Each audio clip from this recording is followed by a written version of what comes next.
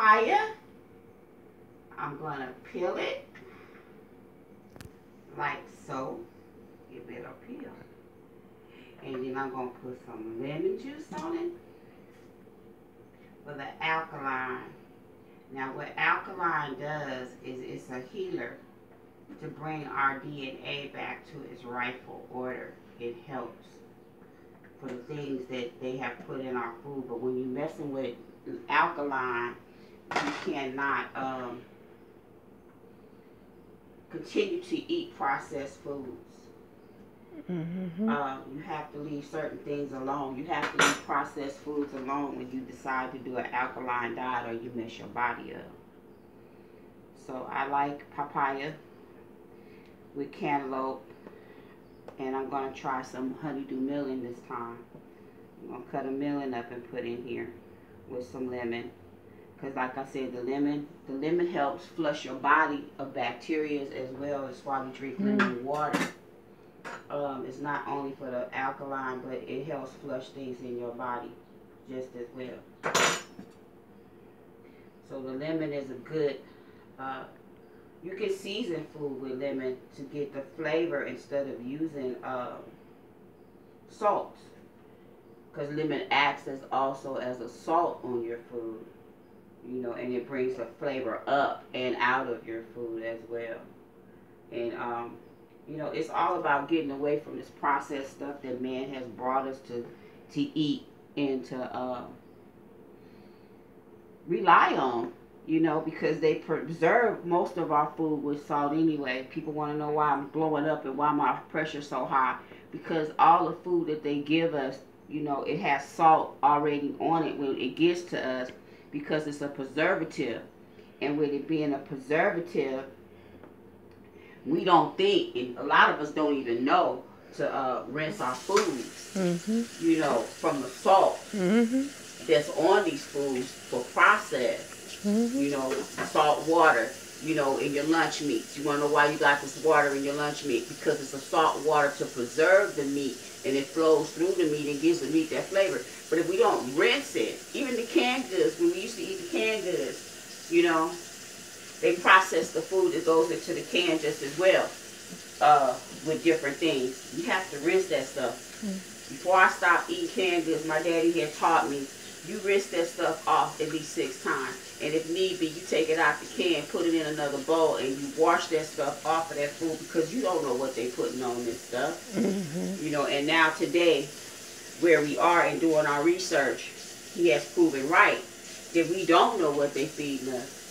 You know, he used to tell me a long time ago, here they go. They gonna kill us. You know, and that's just what they trying to do today.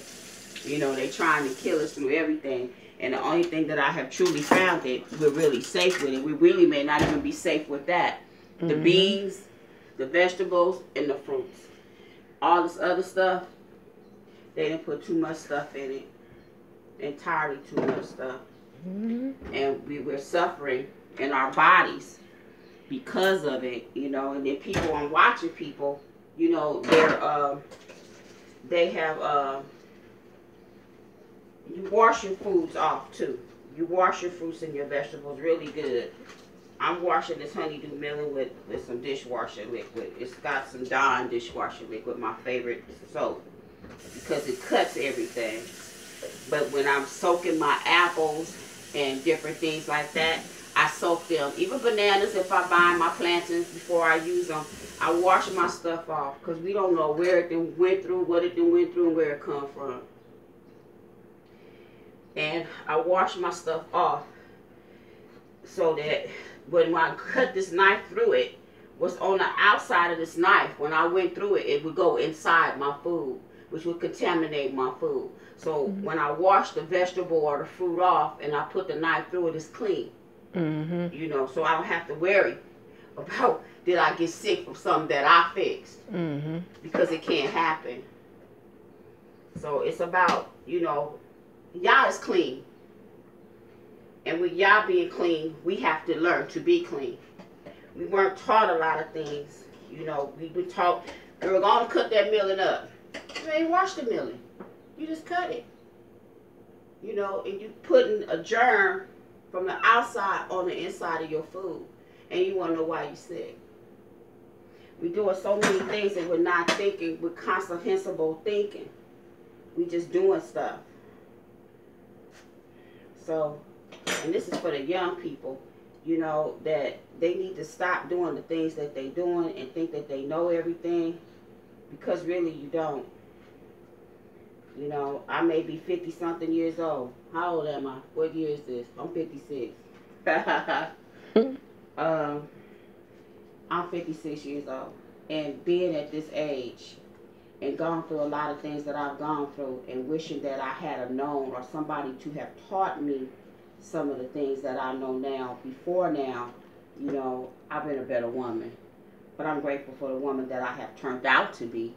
Don't get me wrong. I still got a long ways to go to be where y'all would have me to be. I'm not perfect. But I don't mind helping anybody be where they need to be or where they're trying to get to either. So yeah, I'm cutting all this honeydew out this milling. Just like this.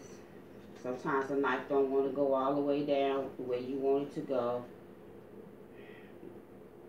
And you get all that honeydew out of there. You know, I need to taste this. My daughter picked it for me. I always let her pick my fruit. That's good, Rose. She picked a good sweet one.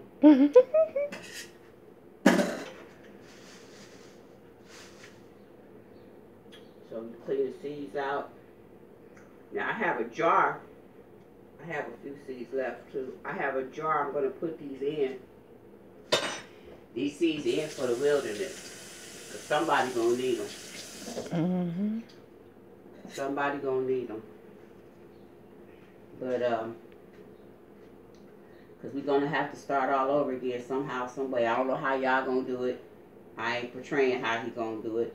I'm just preparing myself the best way I know how to help along the way. Because you know we're gonna run into people that don't want to keep moving. They're gonna want to sit where they at. And, you know, with them sitting where they at, we don't know how long they're going to have to sit there. We know 1,000 years, one day is 1,000 years with y'all. Man, we in the 7th year already. Mm-hmm. How many centuries did we go through in the natural to get to the 7th year? You know what I mean? So we don't know what y'all going to do. You know, and we really need to stop trying to figure it out. Because he said no man will know the time, the day, or the hour. Mm-hmm.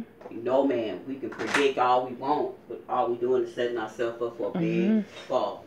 Mm-hmm. For real, for real. Because he said, you know, the law itself, you know, and doing that law, come to think about it, that law has helped me a lot with looking at things differently and seeing things in a different light when you're working with that law. It has allowed me to be able to check myself, so to say. I was talking to my sister here today. It says, now I'm going to work on something else. It's time for me to work on something else. Yeah, we're going to have a nice little bunch of fruit here. And I'm not done. I still have to put the cantaloupe in here, so it's going to be a really nice set of fruit. Because I don't like to eat all the time, and I get in a place where I don't want heavy food, or I just don't want to cook. And I prefer my fruit, but I prefer what I prefer mixed the way I want it mixed. You know, because I can sit and eat a bowl of fruit, and I'm good for the whole day, maybe even for the night. I'll eat one meal a day. And, you know, because of where we're headed and where we're going, our spirits really need to become light. Because there's going to be a time where we ain't going to be able to eat because we're too busy running. And we're not going to be able to find food because we're too busy running. Because they coming after us. We just don't know how y'all going to protect us. This is why we also must be in spirit. Where my hair at? Over there. Let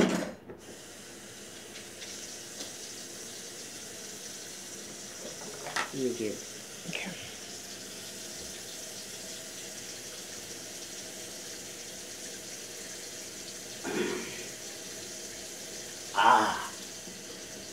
So, this is why we must have spirit. We can't hear y'all without spirit. We can't understand what he was asking of us. He said in his word that we're supposed to come to him in spirit and in truth. So therefore, that tells you right there that we can't come to him any kind of way. You know, he has an order to things. And when we come to him in spirit and in truth, then and only then will he give you what you seek. Because now, you know, I used to tell people that when you,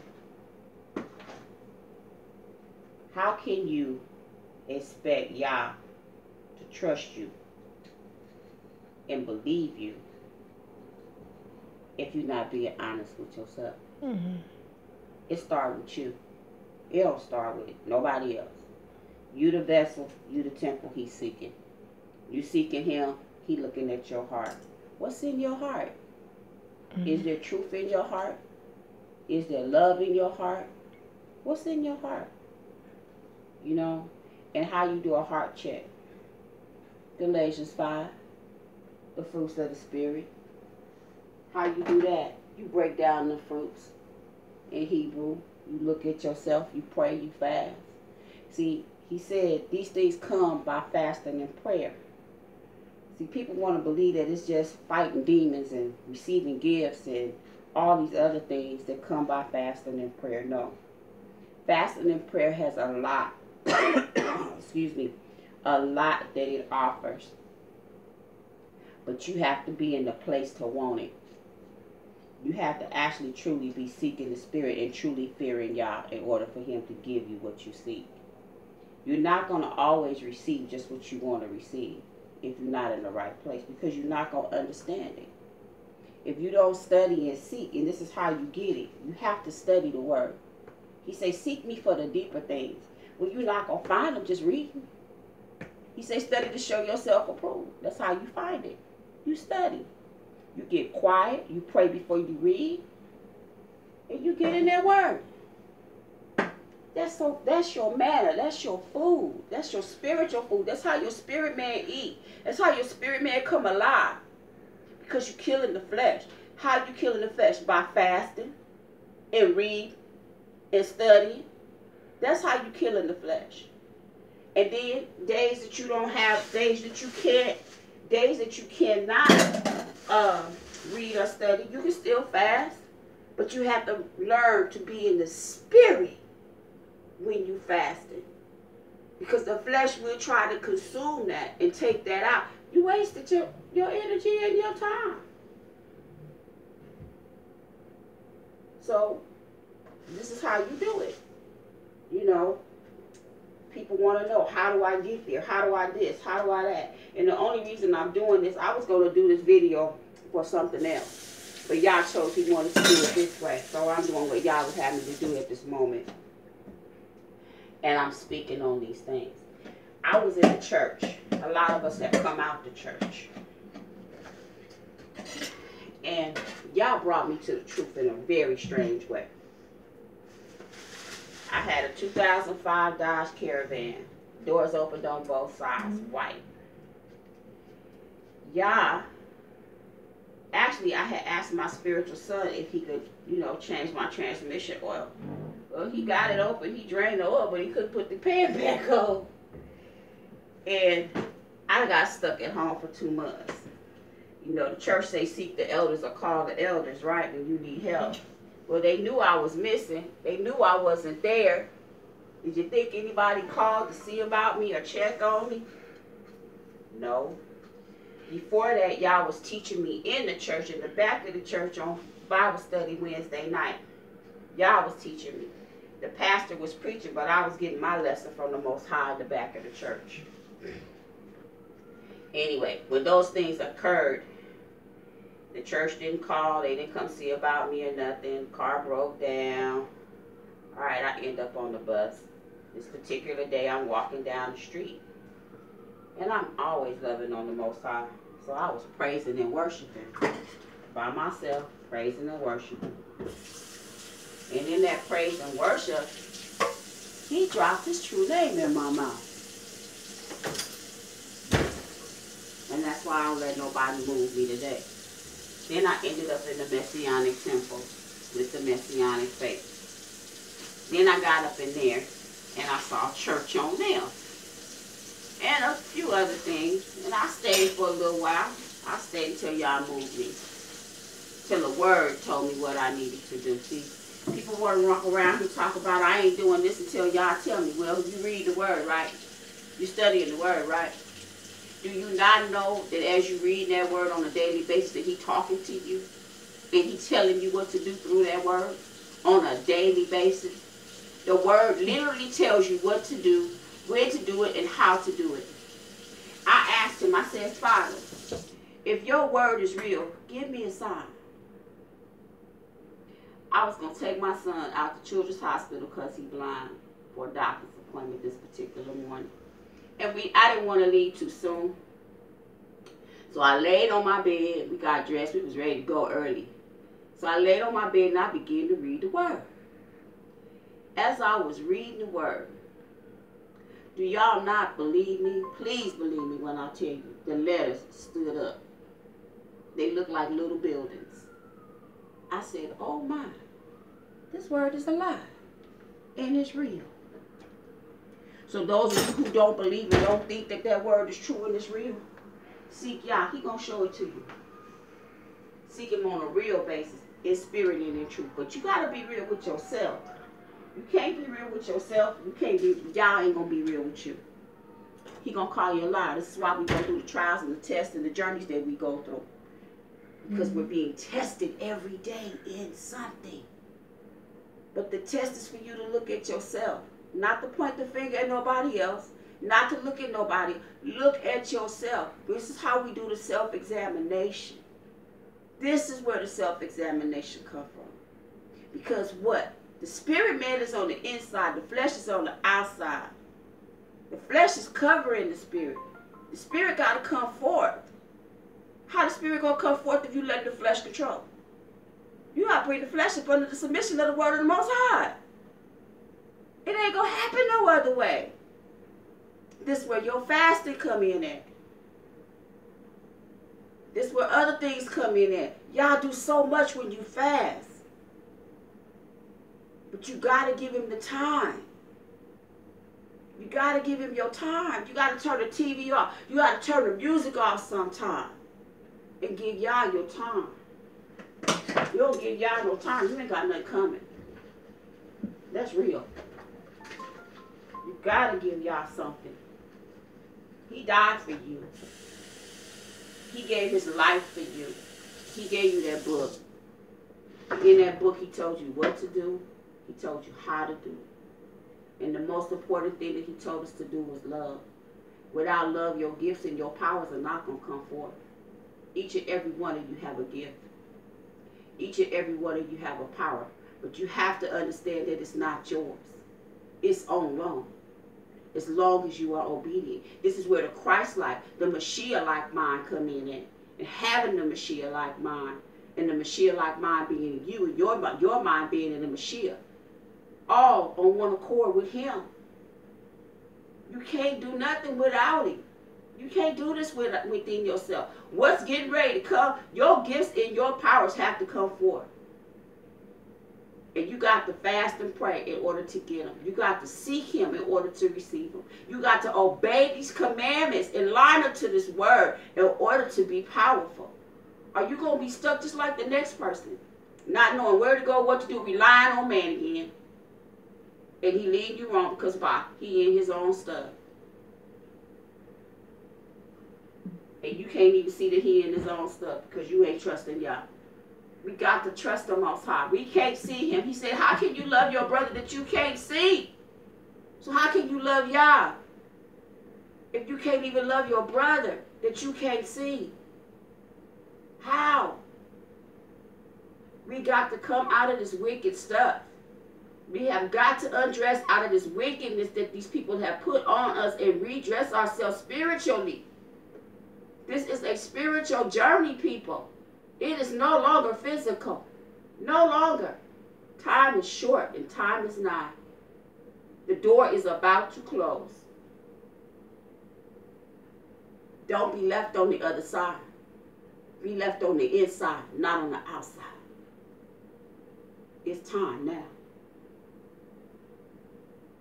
And may the Most High bless y'all. And may this message, trust me, Father, I thank you that you will allow this word to be a blessing to the hearer. And let the hearer hear what it is that you have for him to hear or her to hear. Bless them, Father, in the mighty name of your Son, Yeshua, to open up to receive what has been spoken, that it was not of me, but it was of you. I give you all the praise, the honor, and esteem for allowing me to be able to do this. Now let your will be done in their lives, in their minds. Circumcise their hearts, Father, that they receive what has been spoken and given unto them. In the name of Yahuwshua HaMashiyach, so be it. You cut it off.